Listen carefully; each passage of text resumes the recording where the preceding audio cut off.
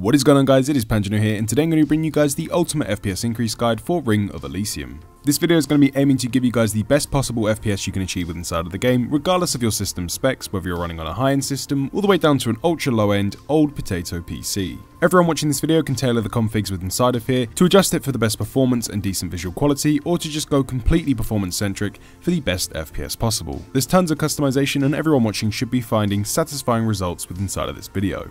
So if you guys do enjoy this video and are happy with the results, please do leave a like on the video as it will help me out tremendously. If you guys can also leave your results, questions, queries and suggestions for other games and content which you wish to see me cover on this channel, please do so in the comment section down below. And if you do enjoy content like this and wish to stay up to date with the latest videos coming to this channel, please do consider pressing that subscription button alongside the bell notification to be notified instantly whenever I upload. With all that being said and done, let's get straight into the video to keep this as fast and as informative as possible. So starting off with inside of this video, what we're going to be doing is downloading the FPS increase pack provided in the description down below. This is just a small simple pack in which I've compiled so you guys can follow along with this video simply. So head into the description down below, try out the first link. If for some reason the first link doesn't work or you're having trouble downloading it, try out the second link, find whichever one works best for you.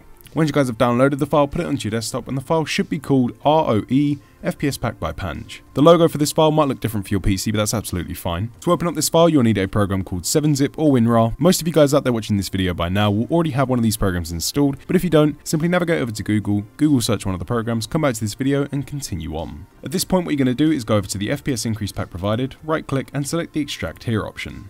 Once you guys have done that, you'll then be given a folder on your desktop with an identical name. The folders and files found within inside of this folder we'll be going through throughout this video to ensure that we're getting the best results possible. You can pick and choose between which of these steps you actually follow along with, but for the best and most effective results, I recommend following them with this video as closely as possible and doing all of the optimizations shown. So for the first optimization, what we're going to be doing is actually installing our optimized game config so we can ensure that we have a decent game platform to build upon with our further optimizations. To do this, what we're going to be doing is navigating into Steam and going over to Ring of Elysium, right clicking on Ring of Elysium and selecting Properties. Once you're inside of the Properties tab, to start off, what we can do is we can actually disable the Steam overlay whilst in game unless you use it to invite people. We're then also going to be navigating down to the bottom, which is going to be the Steam input per game setting, and selecting this to forced off. With inside of here, what we're now going to be doing is navigating up to the top to local files and then selecting browse local files. This will then open up the game installation directory of Ring of Elysium. What we're going to be doing is navigating over to the user data folder and double clicking, and with inside of here you should be seeing a few config files. What we're going to be doing is dragging this over to the right hand side, navigating into the FPS increase pack provided,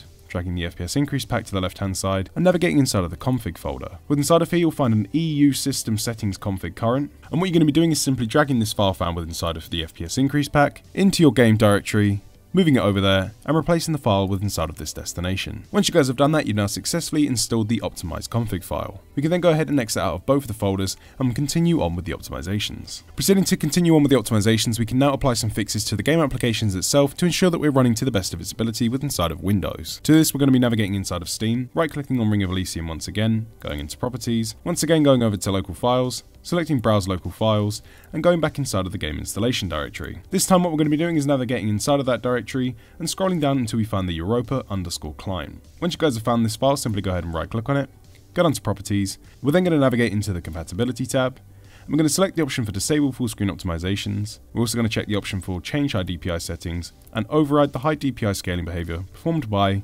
checking that option, pressing OK, pressing Apply, OK, and we can now proceed to apply that fix for all other application files found within inside of here.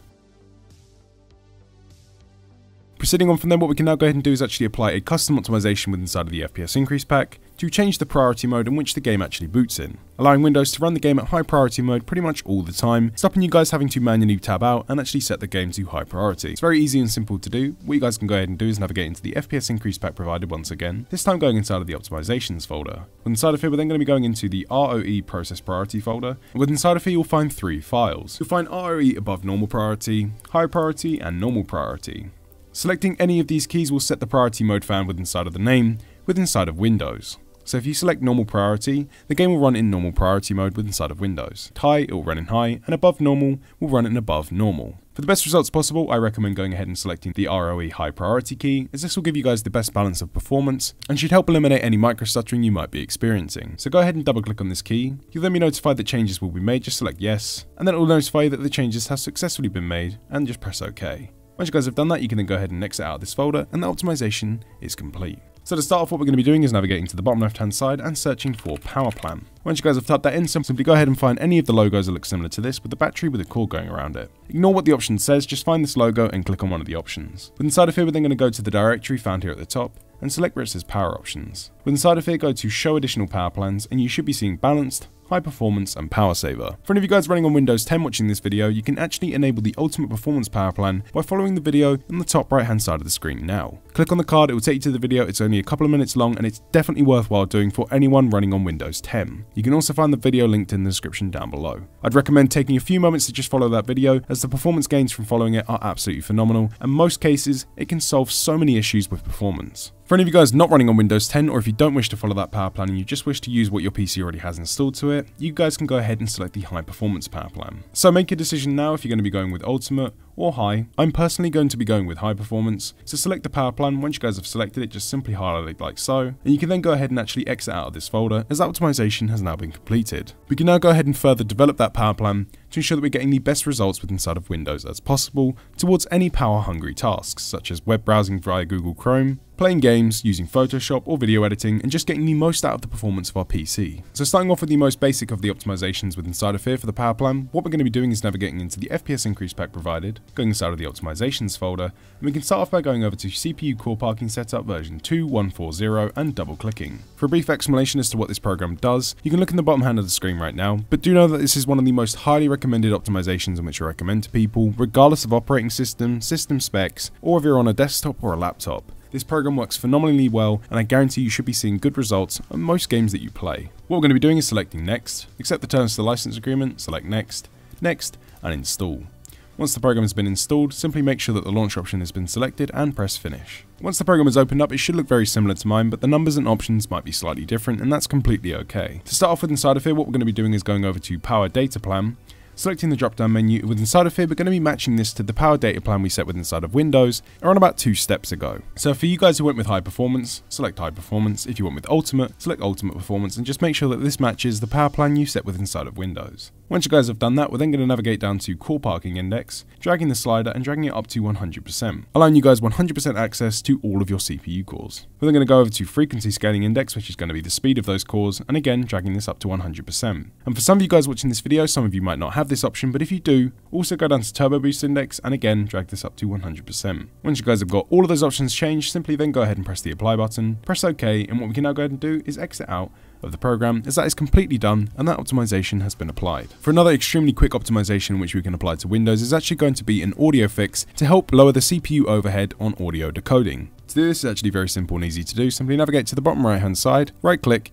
and select volume mixer. With inside of here, simply then go ahead and click on the speaker icon, and on the left hand side of your screen, your speaker properties should then open up. We're going to be navigating over to enhancements at the top and making sure that we select the box for disable all sound effects. Once that's been selected, go ahead and press the apply button. We can then proceed to go over to the advanced tab found here at the top and go into the drop down menu for default format. Inside of here, we're going to be selecting 16-bit 44100Hz CD quality. Don't go any higher, don't go any lower, this is the sweet spot. Select that. Once that's been selected, go ahead and again press apply, press OK, and we can then exit out and those changes have been applied. For some more incredibly important fixes for the Windows power options themselves, to ensure that we are further optimizing our Windows power plan for the best performance for power applications, what we can actually go ahead and do is navigate into the bottom left hand side and type in regedit, just like so. Once you got it typed out, simply then go ahead and press enter. The registry editor for Windows will then open up. This can look quite intimidating, but do know this is completely safe to do. Just take your time, follow along with this carefully, and just clearly watch what I'm doing on screen, and you'll be absolutely fine. We're going to start off by going into HKey local machine. We're then going to proceed to go down to the software folder and double click. Once we're inside of software, we're then going to be scrolling all the way down to the M section, and we're going to be looking for Microsoft. Double click in Microsoft. With inside of here, we're then going to scroll all the way down to the W section and find the folder for Windows NT. Double click on Windows NT.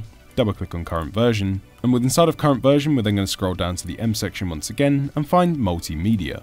Double click on multimedia, we're then going to find the folder for system profile. Simply click on system profile once. Once you guys have done that, we're then going to navigate to the right hand side and you'll typically be seeing network throttling index with inside of here. Some of you guys might be seeing system responsiveness. If you don't, that's absolutely fine, as we can create this key anyway. So for you guys who do see system responsiveness already, double click on the option and set the value data to 1. Once that's then set, go ahead and press OK. For any of you guys who don't see system responsiveness with inside of here, what we're going to be doing is right clicking on the blank space, selecting new DWORD 32-bit value, and we're going to be calling it system responsiveness just like so. You can copy and paste this from the description down below in case you're worried about any spelling mistakes, paste it in and then press enter. Once you guys have done that, double click on the option, select the value data, set it to 1, press OK, and we're now good to go. We can then proceed to go back over to the left hand side, this time double clicking on system profile, going inside of tasks, then going down to the games folder. With inside of here, we're then going to be changing 4 options in which are listed down below. We're going to start off by going into GPU priority and setting the value data with inside of here to 8 and pressing OK. Then going down to priority, setting the value data with inside of here to 6 and pressing OK. Then going into scheduling category and setting the value data to high. It will typically already be set to medium, but we're going to be setting it to high, which is HIGH, press OK, and then finally SFIO priority, double clicking, and also setting this to high, pressing OK, and those optimizations have now been completed. We can now go ahead and exit out of the registry editor, as those will automatically be applied straight away. Once you guys have booted into the game, what we're going to be doing is navigating into the bottom left hand side and going to our settings icon. With inside of here, we're going to start off by going over to the video settings. Now on the left hand side of the screen, you'll be seeing the recommended option through everything in which we're going to be going through, depending on your system specs. So to start off with inside of here, what we're going to be doing is going over to monitor mode. You should always be selecting full screen with inside of here for the best FPS possible, as it does not run with inside of the windowed exclusive mode if you do not do this. So for the best performance, always select full screen regardless of your system specs and operating system. With inside of here, we're then going to be going down to resolution, and with inside of here on the left hand side of the screen, you'll be seeing a recommended resolution depending on your system specs in which you should set with inside of this option. So follow the guide on the left hand side of the screen and set your resolution according to your system specs. We're then going to go down to VSync. Make sure that VSync has been exited out to make sure that it's not on, as it's just going to introduce input lag and unnecessary FPS drops, and it will also cap your FPS. We're then going to be navigating down to graphics quality. On the left hand side, you'll see the recommended graphics quality for your system specs, but for the best FPS on any machine, you'll always want to go with low. For any of you guys looking to get the very best in FPS, regardless of your system specs, even if you guys are on a high-end gaming PC like the one I'm recording on right now, always select the lowest options available for the best performance possible. You can come in here and further personalize these and switch them around if you wish to do so, if you want to find a good fine balance, but that is going to be personal preference and it's up to you to find that. So for the best results possible, always go with low, otherwise follow the left-hand side of the screen if you wish to bump these up slightly higher. Anti-aliasing quality, I'd always recommend setting this to the lowest value possible on every single game, as it will not only introduce input lag, but also lower FPS in most cases. Rendering style, I'd recommend going ahead and selecting vibrant, as this will give you guys the best FPS possible. I'd also recommend coming down to auto record highlights, and if the option is checked, make sure that you disable that. Once you guys have got all of that set, go ahead and press apply. Once you guys have done that, we're then going to navigate down to the audio tab found here on the left hand side by clicking on the speaker icon. The only option we're going to be changing with inside of here is going to be enable HRTF. If you guys running on lower end systems, or if you're experiencing micro stutter, or you wish to try and boost your FPS, I'd recommend coming in here and making sure that the option is deselected like so. Some of you guys might not notice any difference from turning this off whatsoever, but for some of you guys this can fix a lot of the FPS issues and stuttering with inside of the game. Once you guys have got that selected, again, press apply. Now before continuing on with the following GPU optimizations, make sure that you are running on the latest graphics card driver. If that means that you have to install it and restart your PC and come back to this video, do so, as it will be worthwhile doing that. So once you guys have booted back up and you're on the latest GPU driver, we can navigate back into the FPS pack provided, this time going inside of the optimizations folder, and you'll be able to go inside of the GPU settings folder and you'll be able to find the ultimate settings for either the AMD Radeon control panel found on your desktop or the Nvidia control panel. It's highly recommended that you go ahead and follow those screenshots. It's very simple and easy to follow, and it's completely unnecessary for me to show you how to do this with inside of the video, as the screenshots are very clearly laid out and it's very simple and easy to apply those optimizations, so it would just be wasting time. Just go inside of the GPU settings folder and you'll be good to go. For you guys running on Nvidia graphics cards, you can also go inside of the Nvidia profile inspector tool by double clicking. Once the tool opens up, what we can actually go ahead and do is go down to the number 2 utility under sync and refresh and find the option for frame rate limiter mode. Double click on the option to make it editable, go to the drop down menu with inside of here and select the option for 0x004 PS frame rate limiter 2 delay control flip by flip metering.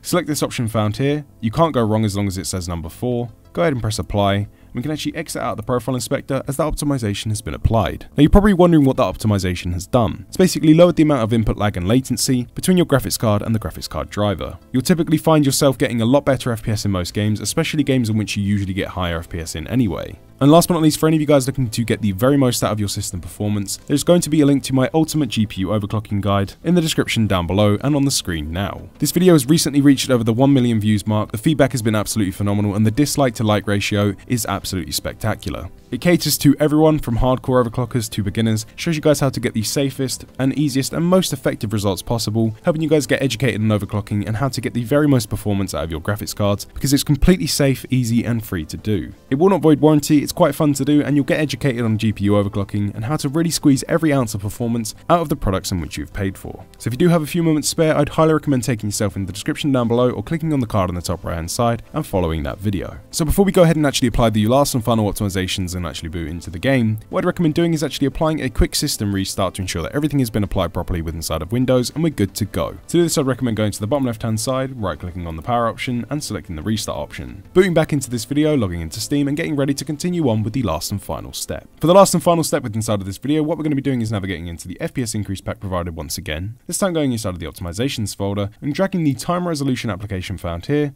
onto the desktop. For an explanation and demonstration as to how this program works and what it does, what the program will do is it will allow you guys to lower the amount of latency and input lag between the hardware you have installed to your system, like your graphics cards, the operating system itself, and the game application, ensuring that the software and hardware are talking to each other at a much more increased rate and a much more optimized rate. This translates to better FPS with inside of the game, lower frame times, so this also means that your game feels a lot more snappier and responsive and just more smooth and enjoyable to play. I use this program for absolutely every single game I play, regardless of the performance on it, regardless of how demanding the game is. I always have this program running as it's completely safe, free, lightweight, and highly recommended to use. So to use the program, what you'll do is you'll actually go ahead and boot into the program, select the maximum button like so, you'll then minimize the program but make sure the program's still running. At this point you'll go ahead and boot into any game you wish to play. In this case we're going to be playing Ring of Elysium. Play it for however long you wish to do so. Once you're done playing and you've closed out of the game, you'll bring the program back up, select default and exit out of the program until you go and play your next game. And it's just that simple and easy to use. So assuming that we're now completely done with all the optimizations with inside of this video, there's one last thing left to do, and that's to boot into time resolution, select maximum, minimize the program, head into Steam, find Ring of Elysium, and hit play. And there you guys have it, my ultimate FPS increase guide for Ring of Elysium. As always guys, if you guys have any other tips and tricks on boosting FPS, make sure that you do let me know and get a discussion going on in that comment section down below. If you guys are happy with this video and are happy with the results in which you've achieved, please do consider pressing that like button as it helps me out tremendously, alongside leaving any comments, questions, queries, and suggestions for other content in the comment section down below, as it is always fantastic to hear from you guys. And if you guys do enjoy content like this, please again, consider pressing that subscription button and the bell notification to be notified instantly whenever I upload. Thank you ever so much for taking the time to watch this video. Hopefully the results have been worthwhile and you've enjoyed watching this video. I've been Panjno, and I'm out.